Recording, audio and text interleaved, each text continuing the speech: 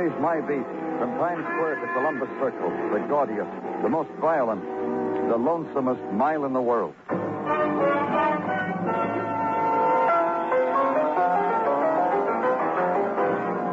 Broadway's My Beat with Larry Thor as Detective Danny Clover.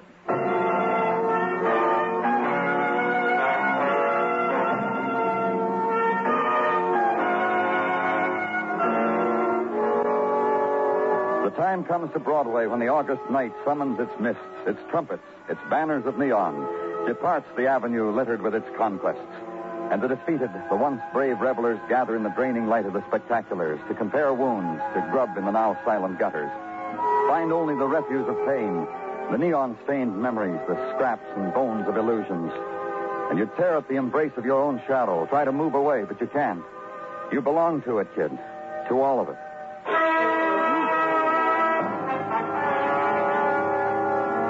And at headquarters, stack the violence of the night past in a neat pile on the left-hand corner of the desk. Check the drawers for a cigarette for the road. Find none. Turn out a light with no last look around. Open a door. Close it. Walk a corridor whose walls are moist now with the first thin coat of dawn. And where it turns, hear a voice. And in it a quality that a policeman hears in his sleep. A voice tuned, whittled to penetrate shock. Listen a minute. Now, don't worry, lady. Walk to it. Take care of everything. You'll be all right, lady. You just come with me. What's wrong, Gino? This lady, Danny, she wanders in off the street, says she's looking for help. She saw the police I'm light. lost, please. I want to go home. Take me home, someone. Don't be frightened. We'll... I hate it. It's ugly and dirty. And they laugh at a woman when she... All I wanted was to make friends. I bought new things, paid their way. Why? I shouldn't have to pay for things. Back home, they say... Where is your home, miss? They say that, Mrs. Price. That Elizabeth. She's a deep one, more than meets the eye. You could light marsh fires with Elizabeth. Where do they say that, Mrs. Price? In Vermont. In the village when I walk down Main Street to shop. Put in provisions. I hear their whispers so loud. You'll be all right, lady. You are now in Danny Clover's hands, and for an out-of-towner, lost, unhappy... Please. What's the matter? My heart is not strong. Phil, capsule my first. Get it. Sure. Quickly. Water, Gino, quick. Roger, we'll go. Your purse, Mrs. Price. Give it to me. Don't hold on so tight. That's it. Let me open it for you. These? Yes. Give them to me. Here. Thank you. The water she ordered, Danny. Well, give it to her, Gino. Huh? Oh, sure. Sorry, Mrs. Price. Here.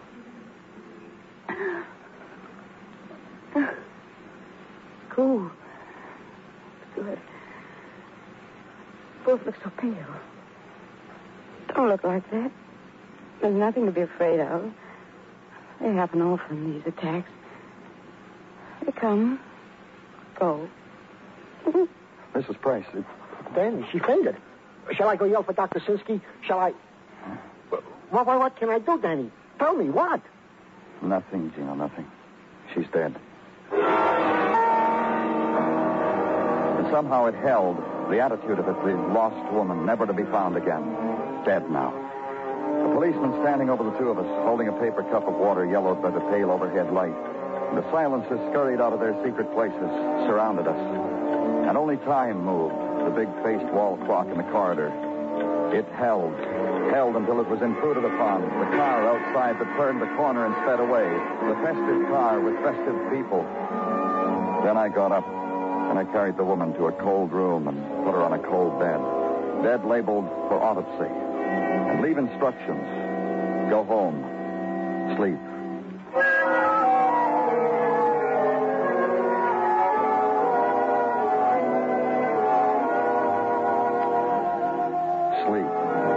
Through with it. The new day, and return to headquarters. Return hellos, shake a hand, wave at somebody. Finally get to your office. And a report on your desk. Elizabeth Price, autopsy performed upon. Death by poisoning. Poison? Consider that. Then read on. Name of poison not to be pronounced. Question mark neatly written in blank opposite suicide. Another opposite homicide. And in blank labeled remarks, a key was found in Mrs. Price's effects. Stamped Regent Hotel. Go there, and in a plush office off a plush lobby, you get a plush greeting. Danny Clover. How are you, Danny? Hello, Shaw. What are you doing here? Me? You're kidding? You didn't hear? It ain't even been whispered to you, Danny? It's got to be told to you, Shaw. Your name hasn't been mentioned around headquarters Since I walked in and threw my badge on the captain's desk. It happened that way, huh? What other way could it happen? What have they been whispering, Danny? What are you doing here, Shaw? Security service, kid. How about that? Employed by the Regent Hotel to keep the security. Houseman, huh? Security service. Yeah. Did you know a woman named Elizabeth Price? Sure. Checked in a couple of days ago. What about it? Dead. Ah. She's dead. Stumbled into headquarters early this morning. Said she was lost. Had a heart attack. She took a pill out of her purse. Poison. A poison pill mixed in with other pills good for... For whatever ailed her. Hey, that's dramatic, Danny. What do you know about her? A dramatic lady from Vermont, I think. Come down from the Rockford coast to go dancing. What are you talking about? Come to me the other night. Wants to know where a girl could enjoy herself in the city. A girl, 45, I'd say. What would you say? Let's get off it, Shaw. So I give her a book, courtesy of the Regent. Things to see and do in New York City. She tells me that's not exactly what you had in mind. What she wanted... Sure. Mrs. Price? Who is this? I'll take that call. What? I said I'll take it. Yeah. Hello? Who's this? This is the police. Lieutenant Danny Clover. I asked to speak to Mrs. Price. What's the Who matter is with... this? I'm her stepson. I'm Johnny Price. What's going on? Where are you calling from? Middlesex, Vermont. Look, will you answer my Your question? mother's had an accident, Johnny. Get down here right away. Accident? Get the next train, Johnny. Ask at headquarters for Danny Clover. Poor kid. I don't know. You did that real well. What else about Mrs. Price, Shaw? What else is nothing? What else is... Yeah, there's a fact I arranged an appointment with her for the Hotel Notary Tweak You. Room 412, Danny. I'll get back to you, Shaw.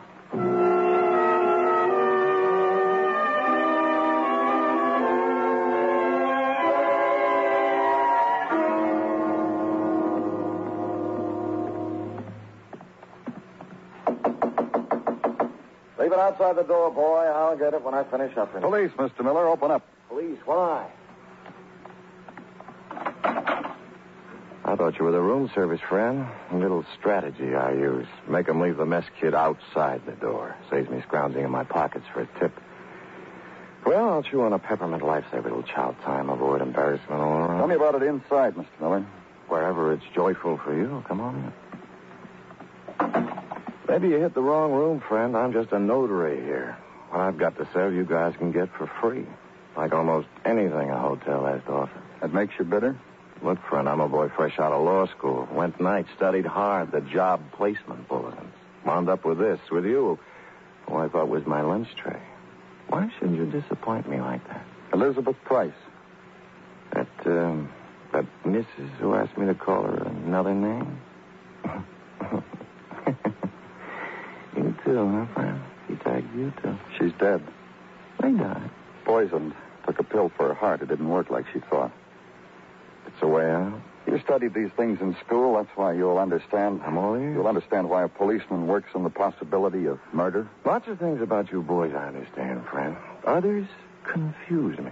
Like, what has a hungry notary got to do with the dying of, let's call her a guest. How come a house detective arranges appointments for a notary with a woman like Mrs. Price? Because a woman like Mrs. Price glimpses said notary loitering under a hotel palm. Tries to exchange glints of the eye. Arranges a conference through a third party. Sure, the house dick. This makes it formal, a matter of pure, unadulterated business. Look, Let me finish the thought, huh, friend? The ruse the old girl from Vermont uses is she needs some paper stamps, notarized. So you called on her and did that for her. There were papers, friend. Trust deed on a farm in Vermont, last will and testament, etc., etc. She showed me. Only I never got around to embossing them with my stamp. What stopped you? Liz? That's the name she asked me to call her, Liz. Liz says to me, let's postpone the dull papers.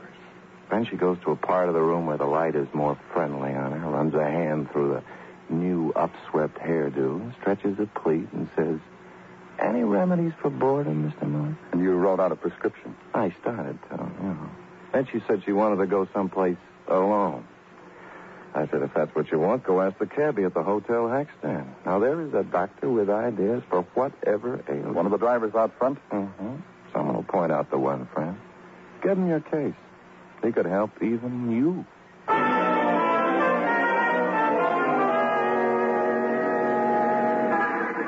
Oh, sure. The lady you described. Yeah, the very one. Where did you take her? Oh, will I ever forget? This cab of mine has seen sights that would chill and thrill. Characters of every shape, size, and characteristic. And this lady fits into the type... Where did you take her? Join on Greenwich Village. Club Domino's. She looked the type. Like I said. And me, a student of psychology, I knew just where to...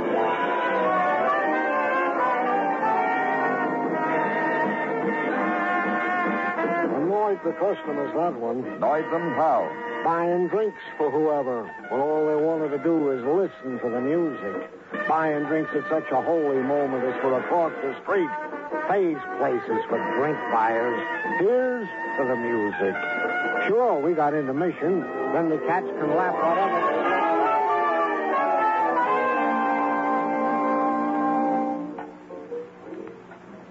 They told you to come in here to George's? Why? Look, friend, I explained it to you twice already. Next time, downtown. Downtown means cop. Downtown means cop. Yeah. Well, the dame was here, see? Good spender. Liked the merchandise a lot, ate it, drank it with glee. She left with Billy. Billy who? Billy Bailey sings here, ballads, you know. Where is he? He ain't showed tonight. Left with this woman you're telling me about 1 yesterday morning. Hasn't been back. Where does Billy live? Glad to oblige. I'll write it down for you.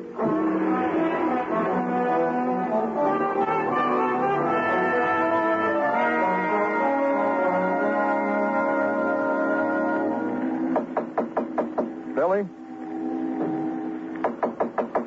Billy Bailey. Come on in, man. Nothing's going to keep you out. Sit here by the bed. You all right, Billy? You know me? Been entertained by me? I got a message for you, man. Tell everybody it's a happy time. It don't hurt hardly at all. Billy. You get used to it. It don't hurt. What are you trying to say, Billy? I'm talking about how it feels. I've been feeling it all day and can't get to a phone to tell anybody. How the man walks in, sticks a knife in you. What? I was privileged. I saw the man with a knife. Who was it? Try it, man. It's a kick. It's a kick. His body twisted off the iron cot, shuddered, lay still. The cigarette he'd been holding rolled out of his fingers, gleamed briefly, hissed out in the leavings of an overturned shot glass. And from the building across the street, the spinning electric sign flung its colors over Billy's face. Blue, red, green, blue again. And Billy was right. There was no hurt in him anymore. Billy was dead.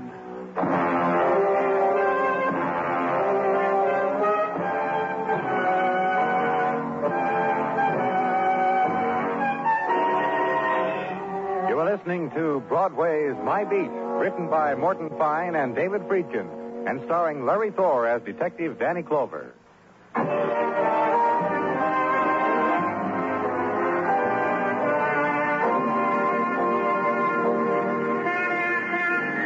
Though August dies and September is just a few calendar spaces to the right, Broadway keeps on dancing. Nothing seasonal on Broadway. It's the street that blinks, color and riot and night sounds, mottled gold from the spectaculars that drips over the pavements. Walk it, laugh at it, bloody your hands against it. Your name's written on gutter water. Nobody knows you're there. And even when there's violent death, Broadway mourns with a shrug. The cold whisper of it is the flipping of a million newspaper pages in aggregate. Column 2, page 3. Death of village singer linked with poisoning of Vermont woman named Elizabeth Price. What else can you do but shrug? If you're a policeman assigned to the case, if a boy from Vermont has just seen his stepmother in the morgue, if he has leaned against you and you've seen his tears, there are things you can do. Wait for him. Offer him silences and sometimes talk. Walk with him. Sit beside him. Mostly it's a matter of waiting for him. I'm glad you brought me out here to the park, Mr. Clover. You feeling better, Johnny? I guess. You want to talk? About what? Whatever you want. About you? About your stepmother? There's nothing. Okay. There's a lot. There always is. A boy grows up to be 17. It's a long time. There's that much to tell. We've got as long as you want. A boy grows up on a farm in Vermont. His mother dies when he's born. There's going to school, being in love with your fourth grade teacher, and sleigh riding, snow, and crops. Watching your father marry again and die. How old were you when your father died? Last year, I was 16.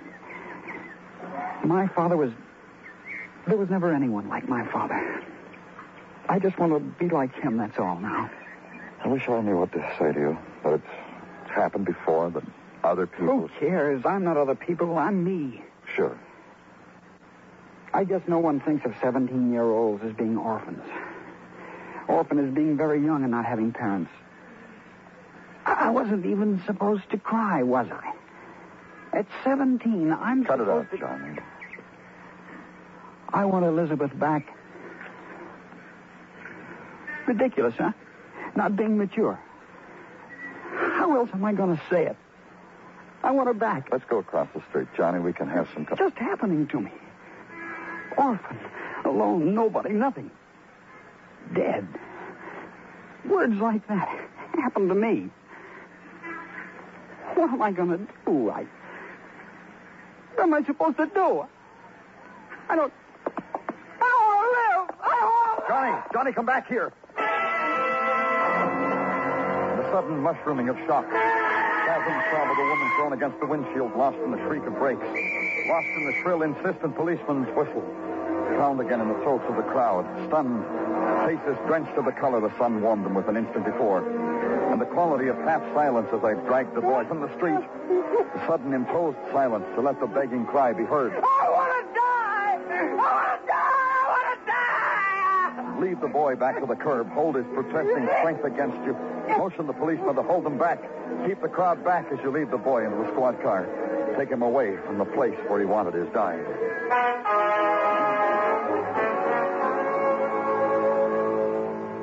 And at headquarters, wait for the man into whose gentleness you've so many times given the care of the stricken. Wait for him. Watch a door open slowly, tentatively. Listen to the quiet voice say what it has said so many times before. It'll be all right, Danny. Just don't look like that. I tell you, it'll be all right. He's a kid, Dr. Simsky. I had to tell him. I had to show her to him on a marble slab. He's a strong boy, Danny. He'll walk out of here in 3 hours. Strong, young. I gave him a sedative. Together, all these things will take away this much grief from him, a pinch. You happy in your work, Doctor? Both of us, Danny, like larks. Here, take a cigarette. Thanks. Thanks. Well, what do we talk about, Danny? There's humidity to talk about. There's Coney Island on a hot day. There's, What? I've been checking on Billy Bailey. He was well thought of. No one wanted him dead. No one I talked to. Violence, death, sorrow.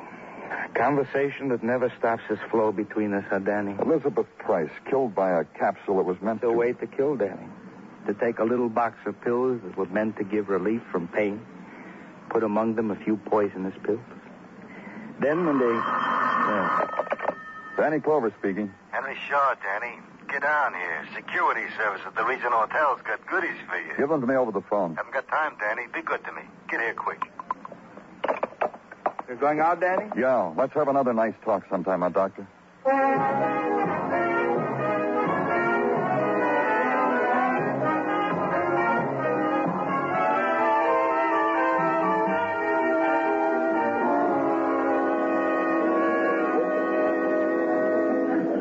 Pat a man on the shoulder, Danny. Clasp his palm because I turned a new leaf. It hardly shows. Wait till I tell you. You hurried me down here to tell me you found salvation? You can give it to me, Danny, in return for the good thing I got for you. Last time I saw you... Last time you saw me, my back first stood on edge because you were still on the force. You, not me. Get to it, Shaw. It's an apology, Danny. You got to know when you meet one, we can't be friends. We can't get together on this thing about how Mrs. Price had a visitor the first night she guested at our hotel. A guy, a man, carried bulging shoulders right to her doorstep. Comes late, huh, Shaw? This bright day, I beat it out of the night clerk because I wanted to make a good impression around. On you. On my friends in the force. Because... Who was he? The night clerk didn't ask her name. Don't remember the face. Just the broad shoulders saying which way to Mrs. Price, please. I want to talk to him. The clerk? Don't bother your time, Danny. I went over him good. Left him holding a cold compress. So anything he's got to say, he's already told me, and I tell you. A real goodie, huh? About the late visitor? Not much, huh? We'll check it. Leave anything else out, Shaw? I knew it would register. You got a fine brain, Danny. Then you'll tell me why you got Mrs. Price's telephone call. A woman like her, Danny, like Mrs. Price, I worried about her. Alone in this big alley of ours, I worried. Honest. That's why when I saw her go out that night, I gave an order. Refer her calls to me. That the only one you took for her? Yeah. For the reason I told you, Danny, honest. Danny, I thought a good thought. Did you a good deed. Get him back on the force, huh? I'll do what I can. Thanks, Shaw.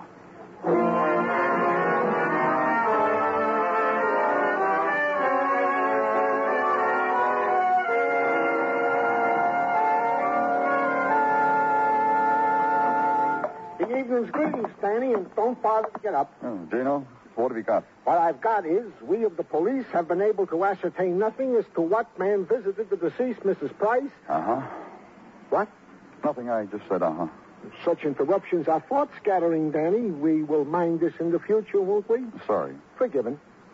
The second matter I wish to place at your disposal concerns Middlesex. What about Middlesex? Danny? Middlesex, Vermont. Our department, which concerns itself with checking such matters, checked. No record of a phone call has been found as yet of a call being placed from Middlesex, Vermont to New York City. The last known phone call from these points was made last June by Calvin Mirquist of Middlesex.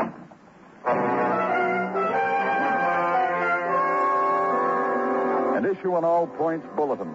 Person was wanted for double murder. A person I'd talked to. So issue his name, weight, height, coloring, all the details necessary. And wait. Fidget. Walk down to the corner hamburger stand for a 25-cent delight with onions and coffee. Come back. Stop in communications. After a while, be handed a slip of paper. Fugitive spotted in Club Domino, Greenwich Village. Issue orders to stick with him. Wait.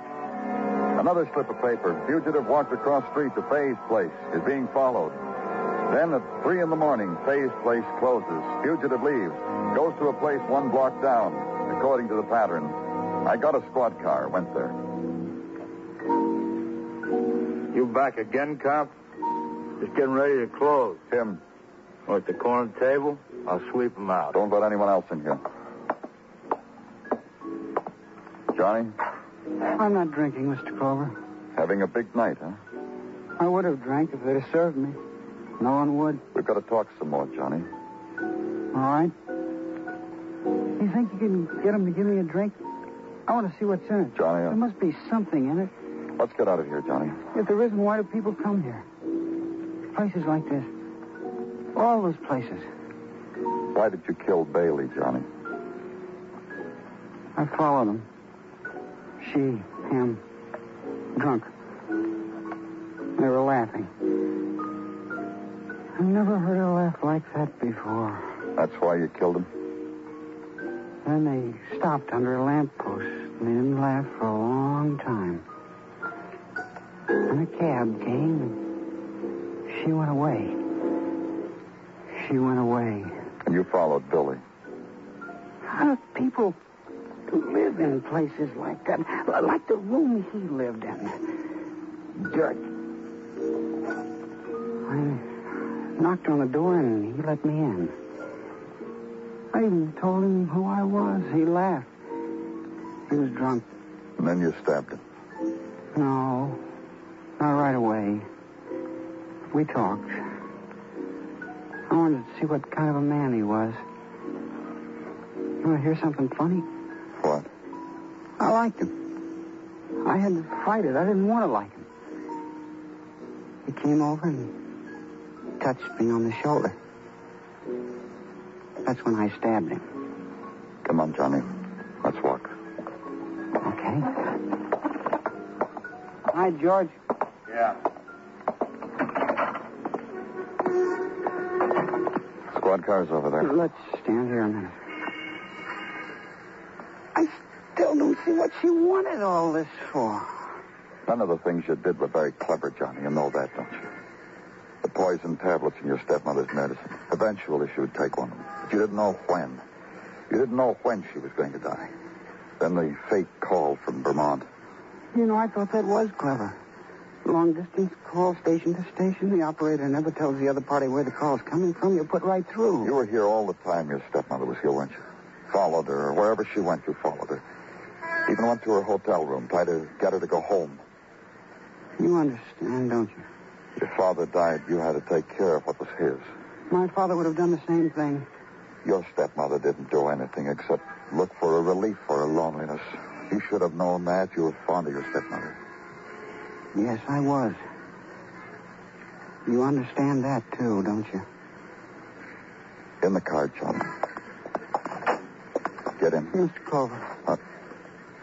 This afternoon, you saved my life when I tried to run in front of a car.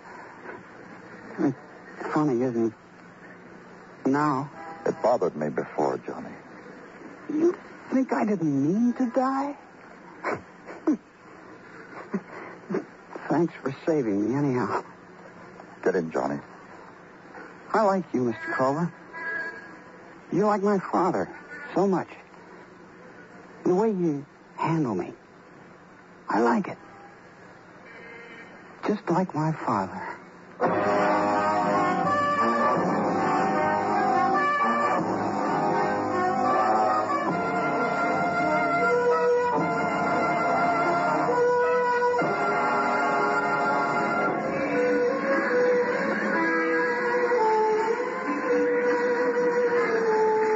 The night bursts open like a sudden flame, and the crowd swarm appears, squeezed out from under the earth, roped off by the silhouettes of 1,000 buildings. They dance their fury away against the time of morning until the sky soaks up the pain and turns it into dawn. It's Broadway, the gaudiest, the most violent, the lonesomest mile in the world. Broadway, my beat.